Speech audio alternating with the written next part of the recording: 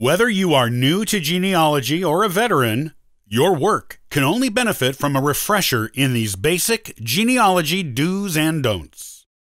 Today on the Ancestral Findings Podcast, I'll share the things you need to know to make your work shine.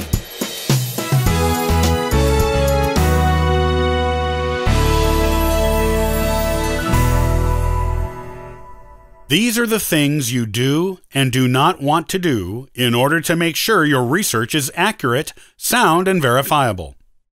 After all, you want to be sure that you are putting the correct people and facts on your family tree because this is something you are compiling that future generations will likely use as a source. Here are the things to do and not do to make sure your work produces a reliable family tree. 1. Do cite your sources. This is an important one.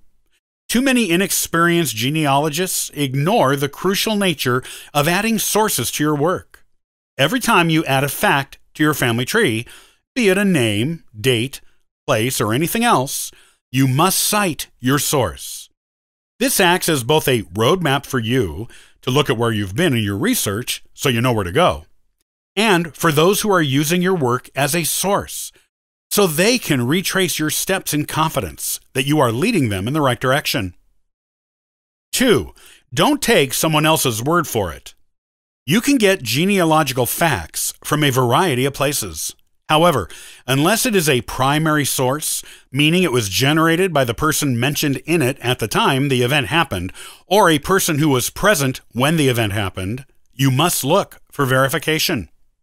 Family stories, things you read in genealogy books, even published family histories, and anything else that was not recorded at the time it happened by someone who was there is probably incorrect. You must look for verification. If no primary sources are available, you must look for enough corroborating secondary sources to be reasonably sure the fact is true. 3. Do label photographs. Nothing is more frustrating to a genealogist who is using photographs than to find some that belong to their family but aren't labeled.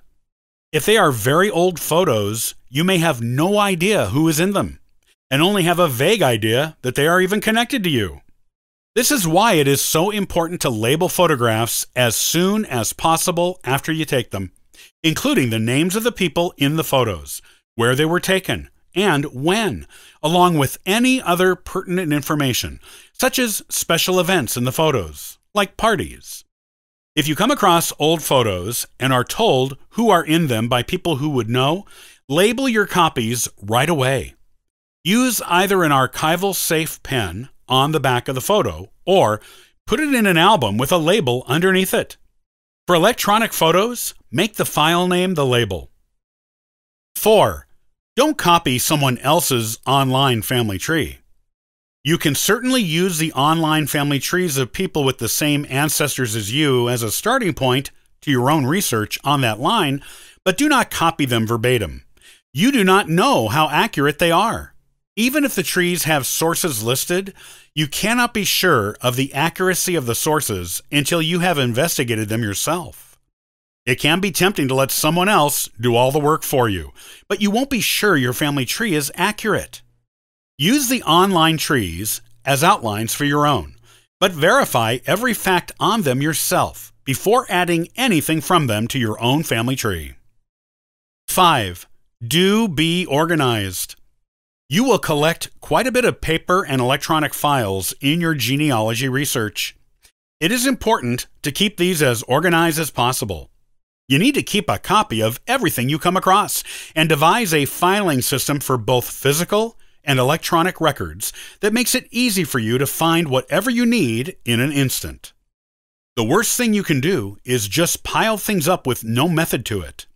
Even if you have looked a record over again and again, you never know when you will find a new piece of information that will cause you to need to look at an old, familiar record again to compare the facts listed or to see how they relate to each other. It is usually best to organize things by family and then by the type of record within that family. You may also have subfolders for various types of records of related families to the main family. Use alphabetical order for records with family names, and chronological order for records in subfolders. Buy paper files for physical records, and make files on your computer for electronic ones. Do this, and you will always have everything you need in your genealogy research at your fingertips. 6. Don't forget to periodically back up your electronic family tree. Computers crash, break, and get hacked. Don't lose all of your hard work to a computer malfunction or theft. This could mean years or even decades of work lost. Make a habit of backing up your family tree at least once a month. If you have an online tree, back it up to the cloud.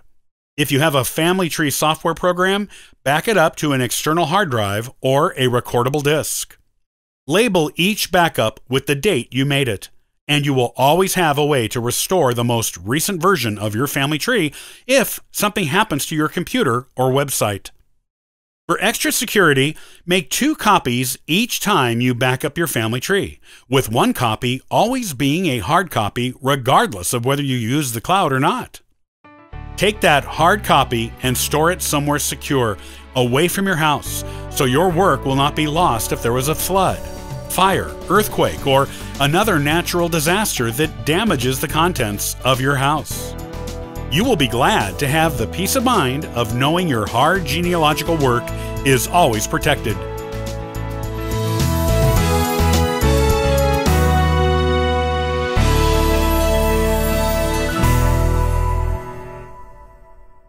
Marriage records are one of the top 3 most basic record types of genealogy, along with death and birth records. If you haven't used marriage records in your research yet, you should. And it's time to start.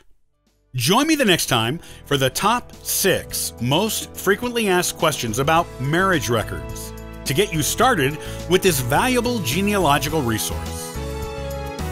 Copyright by Ancestral Findings, all rights reserved.